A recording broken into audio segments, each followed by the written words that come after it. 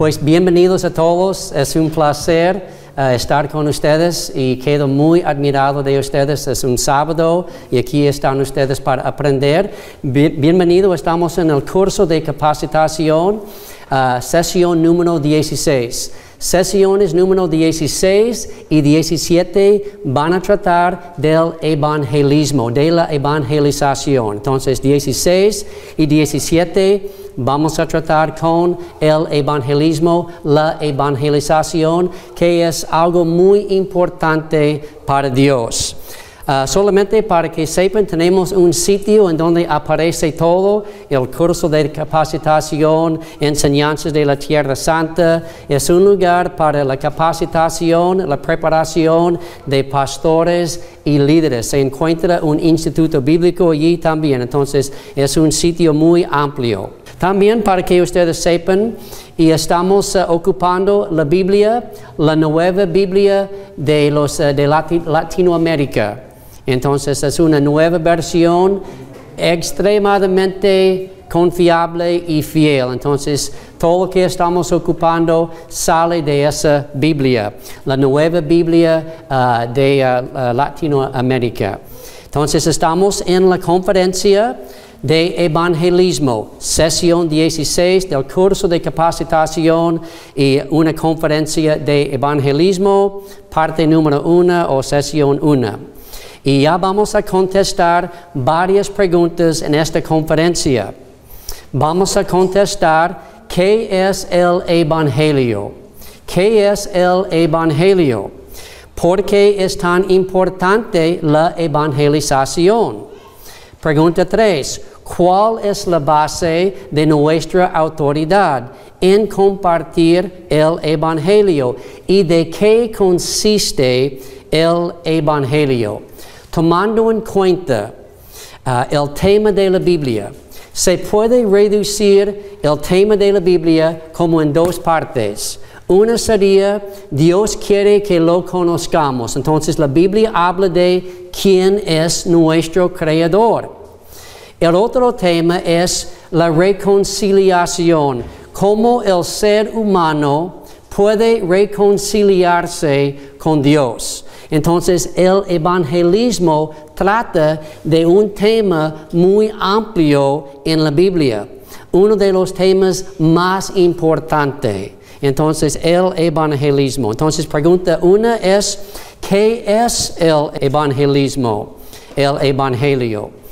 El término evangelio procede de la lengua griega y significa buena noticia.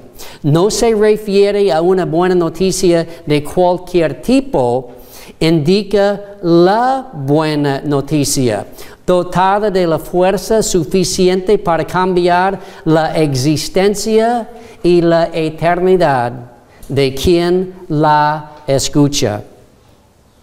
La palabra evangelio se encuentra en la Biblia un sinfín de veces, muchas veces en el Nuevo Testamento, y literalmente significa buenas noticias. Es el plan de Dios que Él ha diseñado para salvar a los humanos pecadores de la separación eterna de Él. Entonces el Evangelio es el medio por el cual Dios salva a la gente. Romanos 5:8 dice, pero Dios demuestra su amor para con nosotros, en que siendo aún pecadores, Cristo murió por nosotros. La Biblia dice que aunque merecemos la pena de muerte por nuestro pecado, Jesús pagó el castigo. Él murió en lugar nuestro.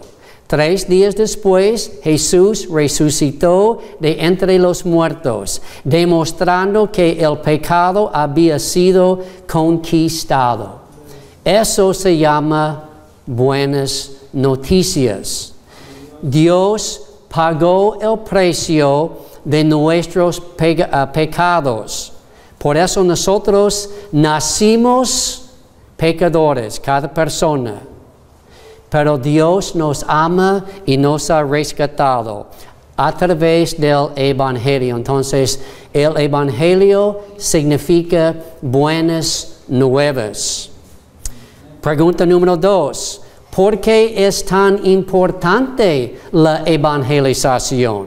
¿Por qué es tan importante? ¿Por qué estamos aquí para aprender del Evangelio? El Evangelio es el vehículo, es el medio por lo cual Dios reconcilia el mundo con sí mismo. Es el vehículo por el cual Dios reconcilia el mundo con sí mismo. Tomando en cuenta el tema principal de la Biblia, trata de la reconciliación de Dios con la humanidad, como ya dijimos. El Evangelio es el vehículo que Dios ocupa para reconciliarse con el hombre. Entonces, cada persona nace separado de Dios, con una enfermedad en su corazón, lejos de Dios, con un corazón manchado. Según Corintios 5 dice, de modo que si alguno está en Cristo, nueva criatura, nueva creación es. Las cosas viejas pasaron, ahora han sido hechas nuevas. Y todo esto procede de Dios. Él es quien nos busca, quien nos reconcilió con Él mismo por medio de Cristo y nos dio ¿qué? El ministerio de la reconciliación. Entonces, el evangelismo, el evangelio es el vehículo que Dios ocupa para salvarnos. Y Él nos ha dado a nosotros, a cada creyente, el encargo, el ministerio de la reconciliación también.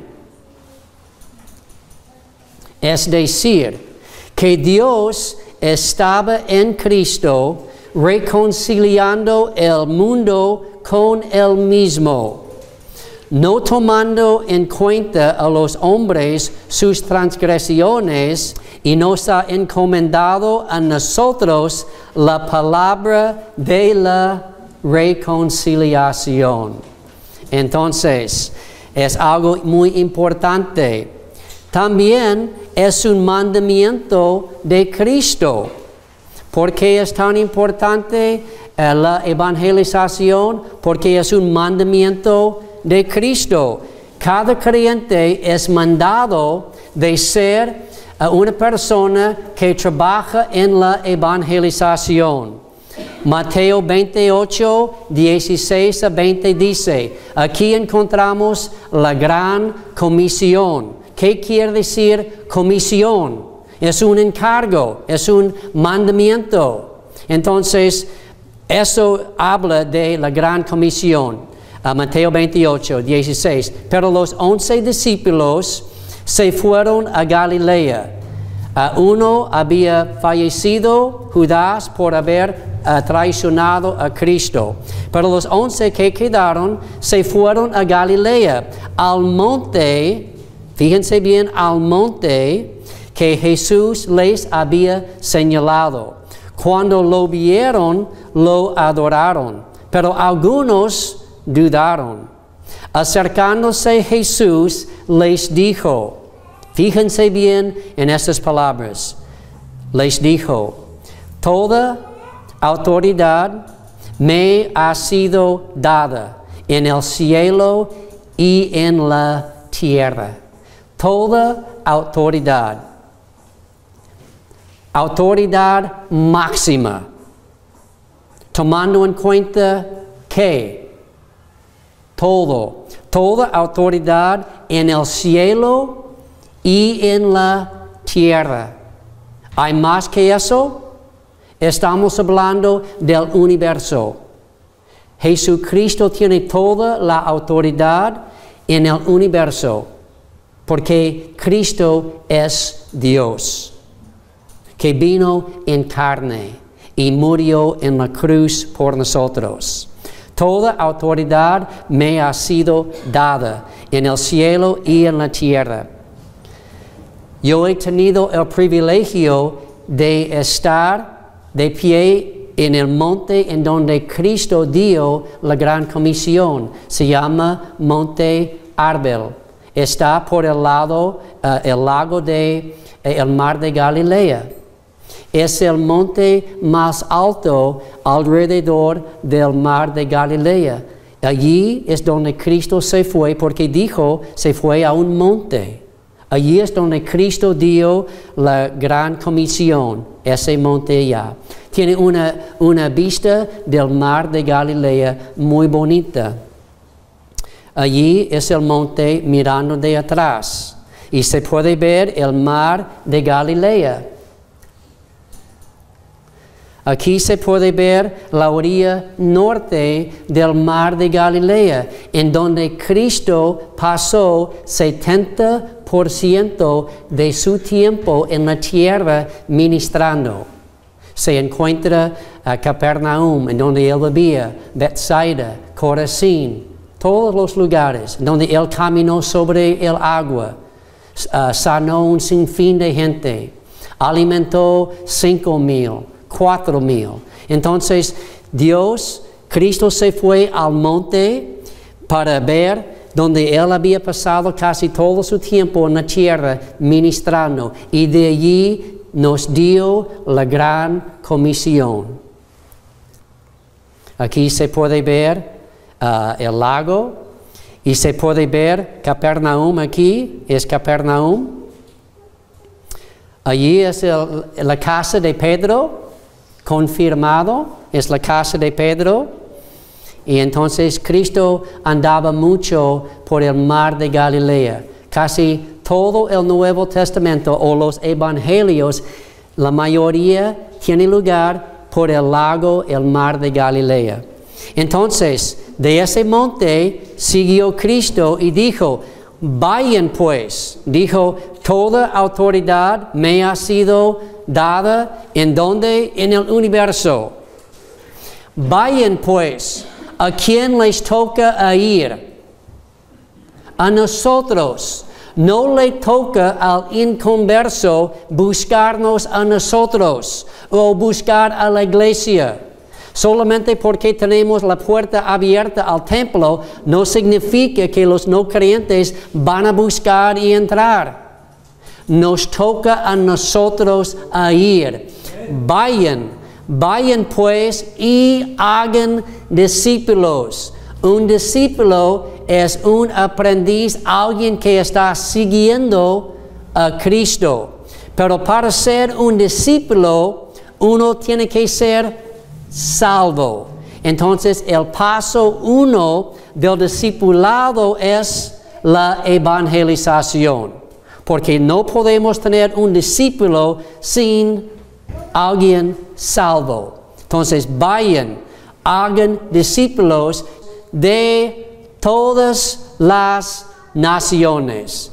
Mejor dicho, de todos lenguajes, todos los lenguajes del mundo, idiomas, de cualquier persona. Hagan discípulos de todas las naciones. Por eso tenemos misiones, mandamos misioneros, apoyamos misioneros, bautizándolos en el nombre del Padre, del Hijo y del Espíritu Santo, enseñándoles a guardar todo lo que les he mandado. Y recuerden, he aquí, yo estoy con ustedes todos los días hasta el fin del mundo. ¿Estamos solos cuando salgamos para evangelizar? Tenemos toda autoridad en el cielo, en la tierra, porque eso reside en una persona que vive dentro de nosotros, Jesucristo. Entonces tenemos Cristo que está con nosotros en todo lo que hacemos. Buenas noticias. Para obedecer a Cristo y cumplir con la gran comisión, fíjense bien, cada iglesia y cada persona deben participar en la evangelización y discipulado. Un creyente y una iglesia que no está enfocado sobre la evangelización y el discipulado no es una persona o una iglesia obediente. Falta algo. Es un mandamiento. Es la forma que Dios está reconciliando el mismo con sí mismo. La evangelización. Número 3, ¿por qué es tan importante la evangelización? Porque es poder, el poder de Dios y su único plan para salvar a la gente. El Evangelio es el poder de Dios y su único plan para salvar a la gente. ¿Hay otro plan que Dios tiene? ¿Hay un plan B? Todo viene a través del evangelismo. Fíjense bien, Romanos 1:16. Porque no me avergüenzo, no soy avergonzado del evangelio, dice Pablo. ¿Por qué? Porque es el poder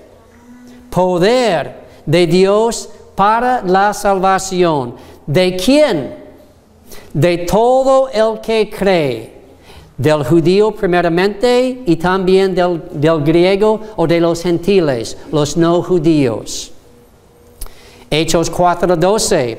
En ningún otro hay salvación. En ningún otro. Porque no hay otro nombre bajo el cielo dado a los hombres en el cual podamos ser salvos.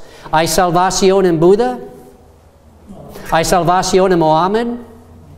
¿Hay salvación en los falsos profetas?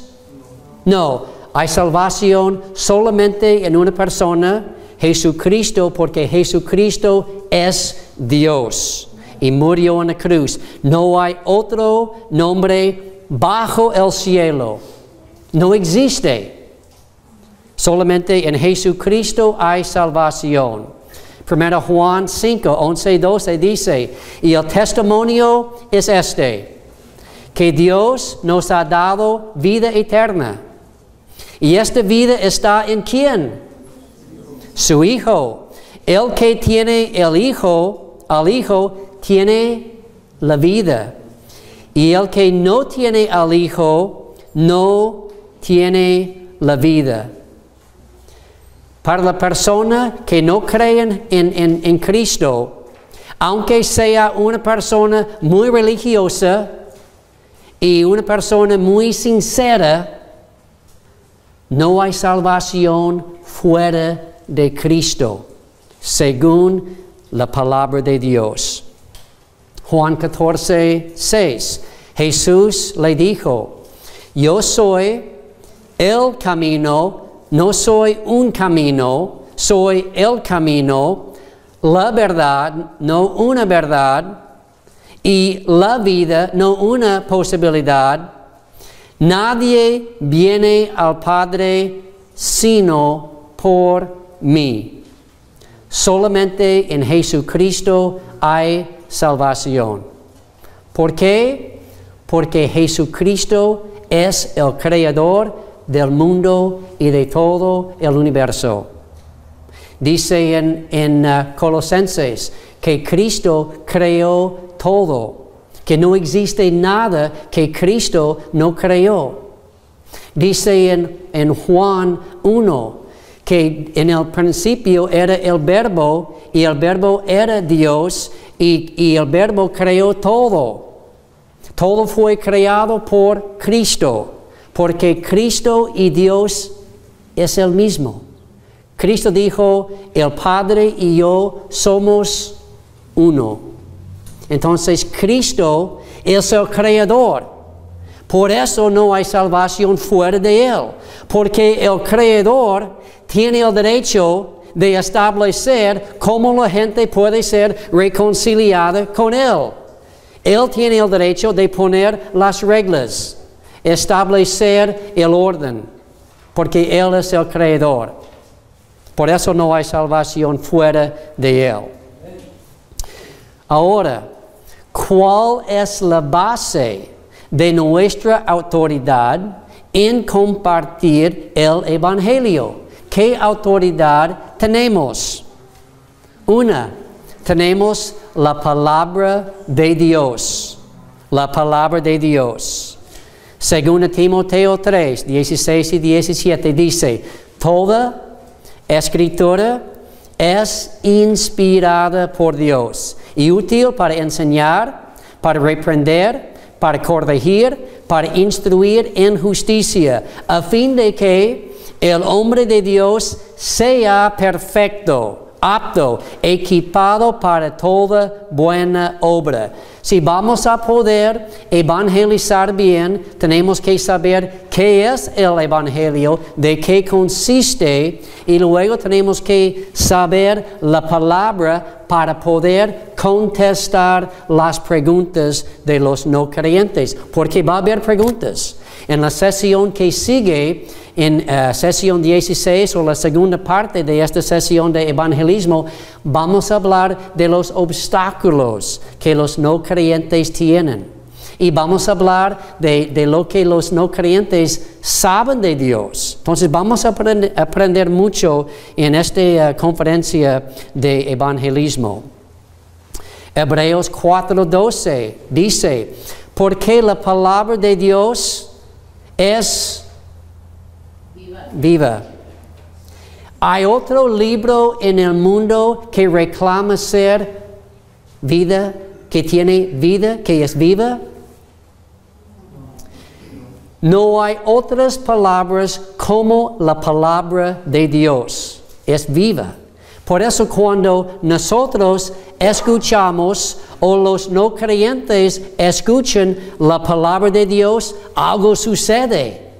Dentro de su ser, en la profundidad de su corazón, hay algo que se mueve, porque la palabra es viva. Y Dios, Él pues vive dentro de su palabra y Él habla a través de su palabra.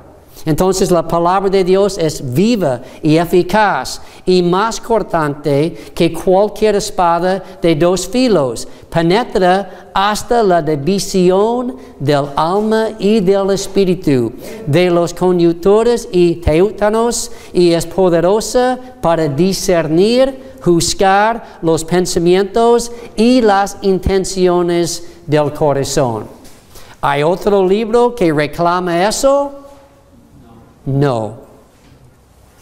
Isaías 55 dice, porque como descienden de los cielos la lluvia y la nieve, y no vuelven allá, sino que rieguen la tierra, haciéndola producir y germinar, dando semilla al sembrador y pan al que come, así será mi palabra que sale de mi boca. No volverá a mí vacía, sino que hará lo que yo quiero y será prosperada en aquello para que la envíe.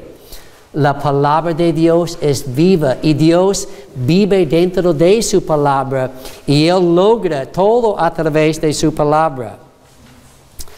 También nuestra base de autoridad es la presencia de Cristo. La presencia, como ya vimos en Mateo 28, vamos a resumir brevemente, dice aquí, acercándose Jesús les dijo que toda autoridad me ha sido dada en el cielo y en la tierra. Entonces, no estamos solos cuando salgamos y para evangelizar. Tenemos Cristo dentro de nosotros que está ocupando nuestras palabras. Y cuando nosotros hablamos de su palabra, Él también está ocupando su palabra. Entonces tenemos toda autoridad en el cielo y en la tierra que vive dentro de nosotros y Él está obrando a través de nosotros. Nosotros, la verdad, solamente tenemos que ser fiel, abrir la boca y Dios hace lo demás. No es según nuestra gran sabiduría, aunque debemos saber bien la palabra de Dios, como dice 2 Timoteo 2:15, que nosotros que tengamos la capacidad de compartir bien con precisión la palabra de Dios. Entonces debemos ser equipados con la palabra, pero es la palabra y la presencia de Dios que hace todo. No es una tarea difícil. No es difícil. Y no nos toca a nosotros salvar a la gente. Es tarea de Dios. A veces en la evangelización estamos con tantas ganas de salvar a alguien que a veces no compartimos el evangelio completo. Porque queremos evitar cosas feas para que la gente se salve. No, nos toca a nosotros compartir el evangelio completo y le toca a Dios obrar en su corazón y le toca a la persona a responder. Y vamos a hablar más de lo que es el evangelio y cómo compartir el evangelio completo. Un poco en esta sesión y en la segunda parte del evangelismo vamos a hablar de los 5 pasos que es necesario para compartir el evangelio completo. Muy bien, entonces dice, toda autoridad me ha sido dada. No estamos solos. Vayan pues y hagan discípulos. Entonces contamos con la presencia de Cristo. También contamos con la presencia del Espíritu Santo dentro del no creyente, obrando y hablando. Entonces, Dios, Cristo, el Espíritu Santo, la palabra, todo nosotros, todo está trabajando para lograr y alcanzar el no creyente. Juan 16 dice, pero yo les digo la verdad. Les conviene que yo me vaya. Jesús está hablando con sus discípulos, porque si no me voy, el Consolador, quien es el Espíritu Santo, no vendrá a ustedes. Pero si me voy, yo se lo enviaré. Y cuando Él venga, el Espíritu Santo, ¿qué hará el Espíritu Santo? Convencerá, culpará al mundo de 3 cosas. Pecado, de justicia y de juicio. ¿Saben algo? El Espíritu Santo ya está obrando en el corazón del no creyente, convenciendo, culpándolo de que es pecador, que hay justicia y va a haber un juicio.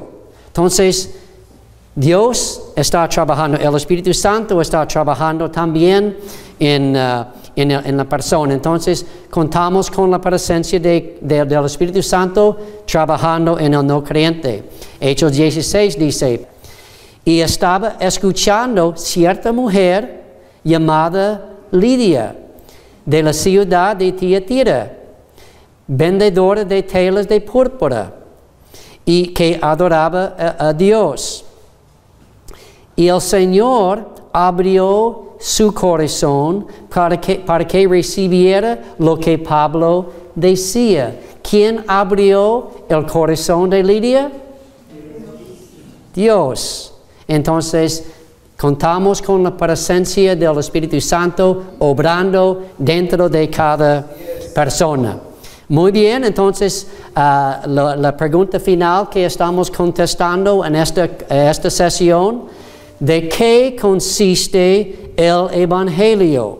¿De qué consiste? Para entender el Evangelio, es indispensable que entendamos el libro de Romanos. porque es el libro principal de la Biblia que aclara y define lo que es el Evangelio. Si uno no entiende Romanos, no va a poder entender bien qué es el Evangelio, porque el libro de Romanos nos da los pasos y nos da lo que es el Evangelio. Entonces, ya brevemente vamos a ver los 5 pasos del Evangelio. En la sesión que sigue de esta conferencia del evangelismo, vamos a ver los pasos más detalladamente. Paso 1. Establece que Dios nos ama y nos creó para tener una relación con nosotros. Enseña que el hombre fue creado por Dios y para Dios. Estar separado de Dios viola el propósito por lo cual fuimos creados. Entonces, paso 1 del Evangelio establece una ley, que Dios nos ama y nos creó para tener una relación con Él. Cada persona en el mundo tiene un padre, quien es Dios, y ese padre quiere tener una relación con sus hijos e hijas. Es el Evangelio que es el vehículo que nos da la reconciliación. Entonces, una persona que está separado de Dios es una violación del propósito por lo cual Dios nos creó. Paso 1. Pasos 2 y 3 del Evangelio tratan de las malas noticias, que sin ellas no hay buenas noticias. Y si no establecemos y no hablamos y no aclaramos bien las malas noticias, las buenas noticias pierden su valor. A veces hoy en día estamos perdiendo el Evangelio completo y muchos están predicando un Evangelio incompleto. Están evitando, están pasando por alto las malas noticias, los juicios de Dios, el precio de rechazar a nuestro Creador, el infierno. Queremos brincar, pasar por alto las malas noticias y ir rápido a las buenas noticias. Y si hacemos eso, no vamos a tener una persona salva y vamos a evitar el Evangelio completo y vamos a predicar un Evangelio incompleto. Pasos 4 y 5 tratan de las buenas noticias. Las buenas noticias tienen su lugar, pero tenemos que hablar de las malas noticias antes. Muy bien, entonces ya vamos a ver brevemente los 5 pasos. Los 5 pasos necesarios para compartir un evangelio completo. Paso 1, establece que Dios nos ama y nos creó para tener una relación con nosotros. Enseña que el hombre fue creado por Dios y para Dios. Estar separado de Dios viola el propósito por lo cual fuimos creados. Paso 2, establece que cada persona es un pecador y separado de Dios, su Creador. Como dije, en la sesión que sigue vamos a hablar más detalladamente de cada paso. Este es un sobrevista nada más. Paso 3 establece que el precio de ser un pecador y rechazar nuestro Creador es la separación eterna de Dios en el infierno. No podemos comprender eso. Pero hay un precio de rechazar a nuestro Creador. Paso 4 establece, ya estamos hablando de las buenas noticias, paso 4 y 5, establece que Dios nos da la vida eterna y paga el precio de nuestros pecados a través del sacrificio de Cristo en la cruz y por su resurrección de la muerte. Paso 4. Paso 5 establece que para recibir la vida eterna y el perdón de nuestros pecados, tenemos que creer en Cristo, arrepentirnos y recibir a Cristo como nuestro Señor y Salvador. Son los 5 pasos breves. Como dije, en la sesión que viene vamos a hablar más detalladamente. Muy bien. ¿Qué hemos visto y aprendido en esta conferencia de evangelismo? Hemos visto lo que es el evangelismo, el evangelio. Hemos visto la importancia de la evangelización. Hemos visto la base de nuestra autoridad en compartir el evangelio y hemos visto de qué consiste el evangelio, los 5 pasos breves. Ya en la sesión que viene vamos a contestar 7 preguntas y vamos a ver más detalladamente lo que es el evangelio. Entonces, no fallen la sesión que viene, es muy importante. Muy bien, pues gracias. Y solamente para recordarles, todo se encuentra en el sitio Ministerios, Casa de Luz. Pues muchas gracias, Dios le bendiga y nos vemos en la sesión que viene. Dios le bendiga.